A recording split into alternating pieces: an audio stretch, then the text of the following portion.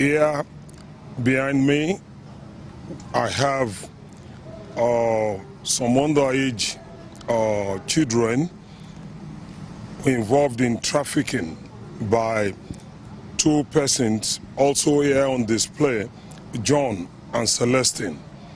This is a case of child trafficking, and the two persons, John and Celestine, were nabbed by my eagle-eyed officers this morning while they were on normal business of looking out for them, actually, because for some time now we've been on close trail of people, agents involved in child trafficking in Cross River State, Calabar specifically, and we successfully got them this morning arrested somewhere around Mobile Highway Road, Calabar, and we have done first information report, and we discovered that there is a networking operation.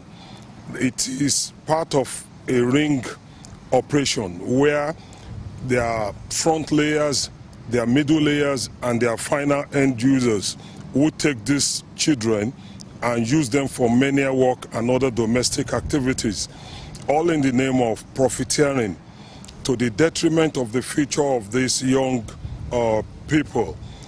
Of course, from what we have discovered, the young elements here are not even too sure of what they are taking them to do, and this is, of course, not too good for our society. So our operation succeeded in getting them and getting the suspects arrested. The victims, as you can see, are underage children, and of course they are supposed to be in school.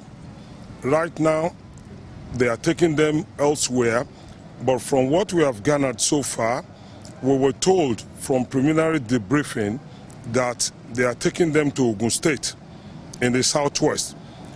We are still looking inwards, we are still digging down, investigating, because we are not sure yet if they are not being packaged for external exportation. But for now, we are still digging deep, we are investigating, and when we are build a case profile, of course we partner with NAPTIP, and definitely we will hand them over to NAPTIP to further the investigation, because the future of Nigeria is at stake here. Our young elements have the reserved right to be monitored, to be protected.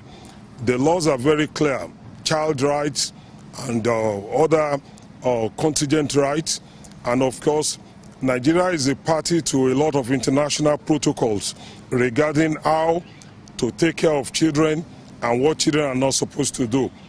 We are, of course, aware that there is somebody who is the master in charge of this operation. We are on his trail. We are tracking him. It's somewhere in Yako local government, and we are following. So we have indications that he's moving, but we are on the trail. So finally, when we get him, we will do the needful. But definitely, we are going to hand over these suspects and the victims to NAPTIP for further investigation.